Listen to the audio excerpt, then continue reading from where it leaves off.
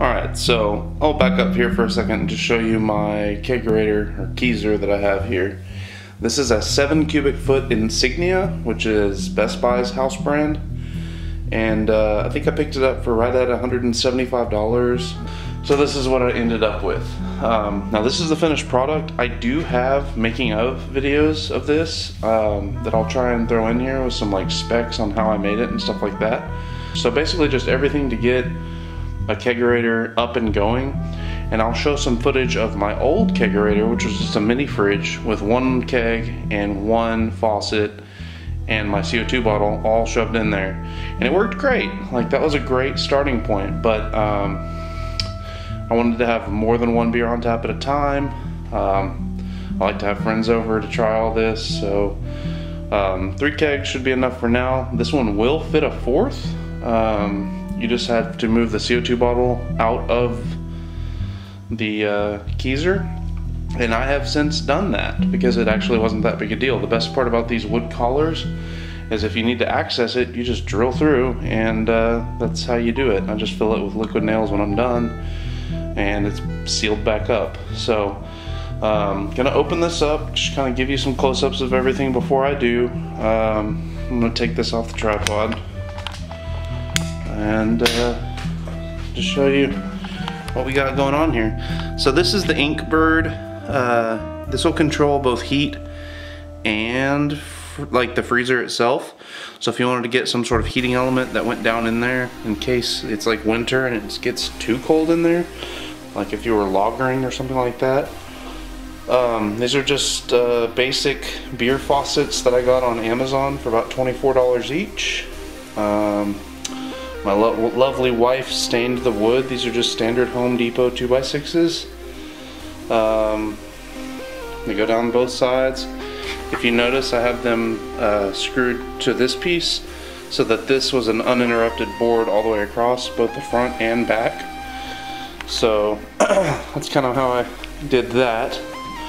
When you open it up, I have these computer fans just to circulate air down in here to keep the temperature consistent. And then I have 3 kegs in here. And this is my Belgian white beer that I have going. This is the Galaxy IPA, the Galaxy Belgian that I've been talking about. And this is the pumpkin pie beer that I've been doing some drinking on since it's fall. And a nice fall spiced seasonal beer is a great thing to have on tap. So feeding all of those kegs, I have this manifold that I made it work. Bent them to tip it away from here so that everything cleared, and I have my single hose feeding it, and as I said, you just drill a hole through the back and you go down to your bottle outside the keezer. So another keg would fit right here, no problem. I've done it, but I'd have to get rid of all these beers, including the limited edition St. Arnold's Pumpkinator, which would be a tragedy. But yeah, that's how it works. Basically everything is routed. So keg 1 is over here, so keg 1 just the hose loops down and goes to here. Keg 2, obviously this one, these are ball lock, these are pin lock. Eventually I'll move all of them over to one or the other, but for now I'm just kind of whatever I have at the time. I'll switch out all the fittings and make it work. Kind of annoying, not that big a deal. And then obviously the beer lines, I need longer ones because my carbonation's an issue. I'm supposed to have 10 feet of beer line, and I only have like 1.5 feet, so I will be coiling up some beer line to go down in there in some of this dead space soon. But these are 1-inch shank faucets. They're 4 inches long. Don't really need that. I was envisioning putting some insulation right here, but this thing holds temperature great. It barely uses any electricity, so yeah, couldn't be happier with it. This is the inside of my keezer. I'm gonna try to show you how I made it, and hopefully you can make one too. They are awesome. But the main reason I really enjoy kegging beer versus bottling, not only for convenience, is the lack of sediment. And if you don't know what I mean by sediment, this is a homebrew bottle that I did. It's all grain.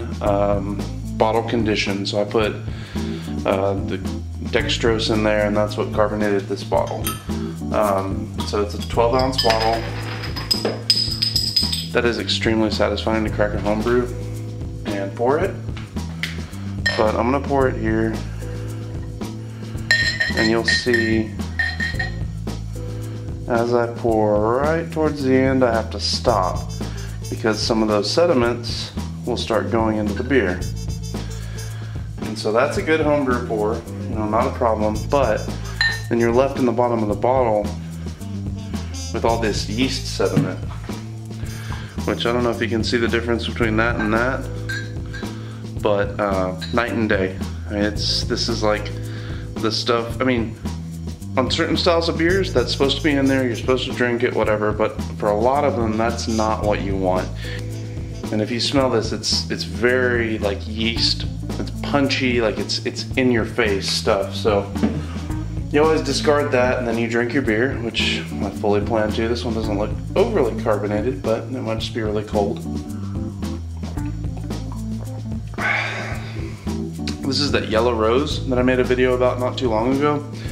Really, really good beer. Didn't turn out quite the way I wanted it to, but I also didn't dry hop it like I was supposed to. So I'm gonna set this off to the side for a minute. I will finish it. Wasting this is not so cool. I just wanted to show you kind of like why you might wanna get into kegging, just from the end product standpoint. All right, so I'm gonna go ahead and pour this pumpkin beer I've been working on, or drinking on recently. It's fall here, so it's lovely, and this has like pumpkin pie spice in it, nutmeg, cinnamon, all that. I put 2 cans of pumpkin pie that I baked down, or pumpkin pie filling that I baked down in the oven for 2 hours. Really, really, really good beer, but here's how it pours.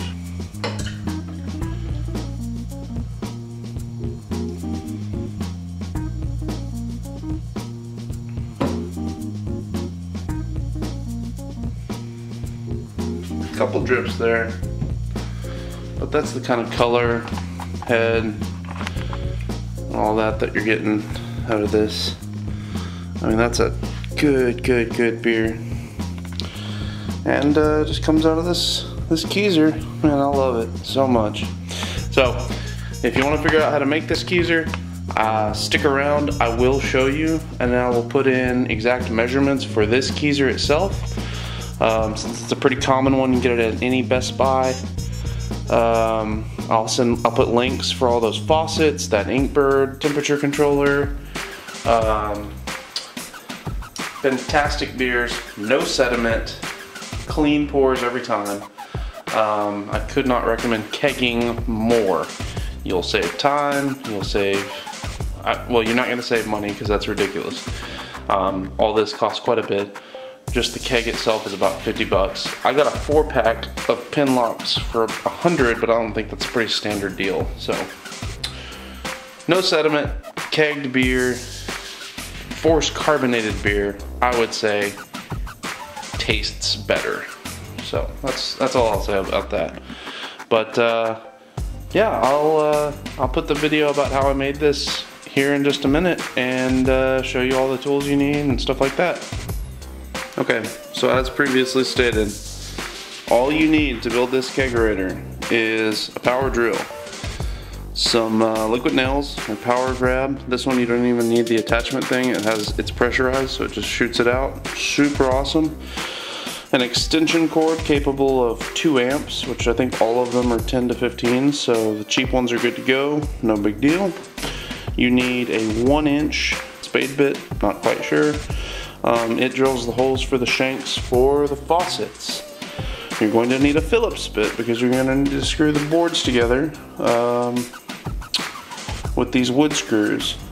As you can see here, it goes from here all the way back into here. I believe these are 2-inch, 2.5-inch wood screws, coarse.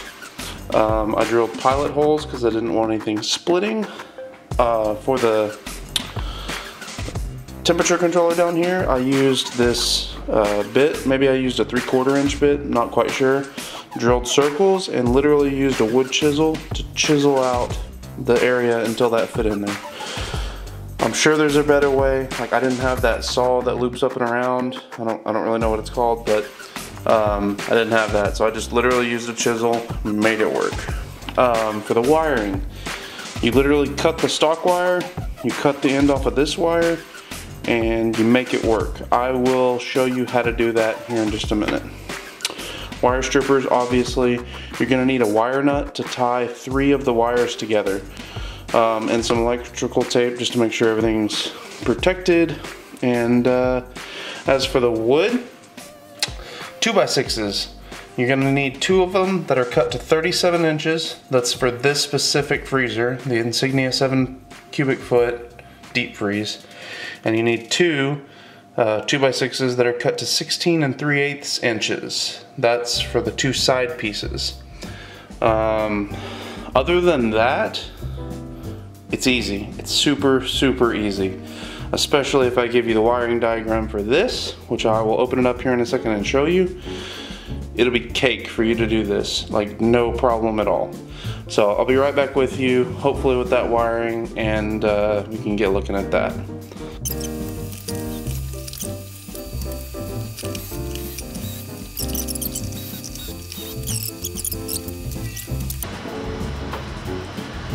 And then set my lid off to the side.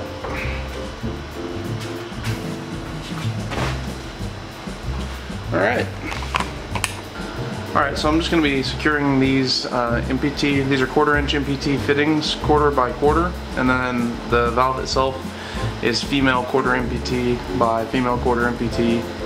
This is 1/4 inch, and then this is 5/16, I believe, or maybe it's a 1/4, I'm not sure. So yeah, I'm going to seal them up with some silicone tape, or some Teflon tape, I mean. I'm going to seal it up with some Teflon tape and get it all bolted together.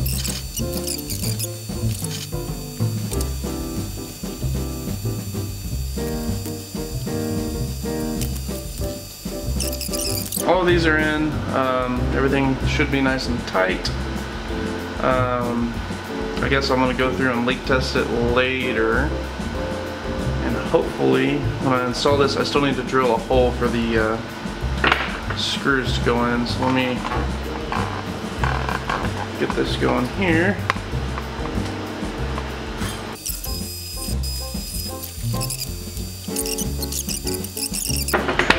So that is my completed manifold. It's, yet again, nothing fancy. Eventually I might have to add like a relief valve over here, because if I don't equalize the keg pressures in all of them, it won't, well, it could get a little messy, but hopefully this will work for now, and at least as a temporary fix, this will be what I roll with. Alright, inside you're going to want to drill a hole for your 2 power cords. The black one is the original for the freezer, and this one is the new one that you're going to use. It's just a cheapo extension cord. So basically, see if I can get in closer here and still have it focus.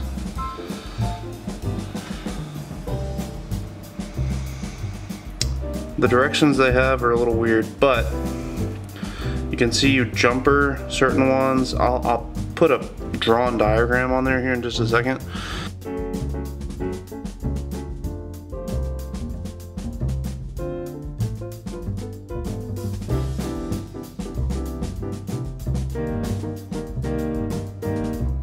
But you plug everything into the back of this, it gets power, and it literally cuts on and off the freezer to keep it at the right temperature. And then the temperature sensor, I just kind of throw it around in here just to get the right temperature for my beer. So I'll set it, like, if you set it on the floor, obviously it'll be too cold, but like set it on top of one of your kegs. If you notice that it's getting hot, it'll keep that temperature perfectly. As for this manifold and stuff, you can buy these. They're just like $50 or something like that. I'm pretty sure you can find these fittings cheaper elsewhere. Feel free. Computer fans. I got a 2-pack of these fans. They're Corsair, so they're pretty good. For I think it was $8, maybe $12, something like that. And then I bought a 12-volt power supply for $3 on eBay, and I can put the part number to that in the video. But you want fans to circulate everything. Computer fans are the best option because they're supposed to run all day every day, and that's what you need in here. But that's pretty much it, man. It's easy. Like, everything in here is not difficult. You just gotta sit down and do it, and have the freezer or buy the freezer. So yeah, that's my keezer. Hope you enjoyed the video. And the best part about it is you can use dry erase markers here and kind of customize what you got going on. So happy brewing out there, and I'm gonna try to make a separate YouTube channel called YouTube Beers because I think it's clever. And with that, happy brewing. Please subscribe, and yeah, have a great day.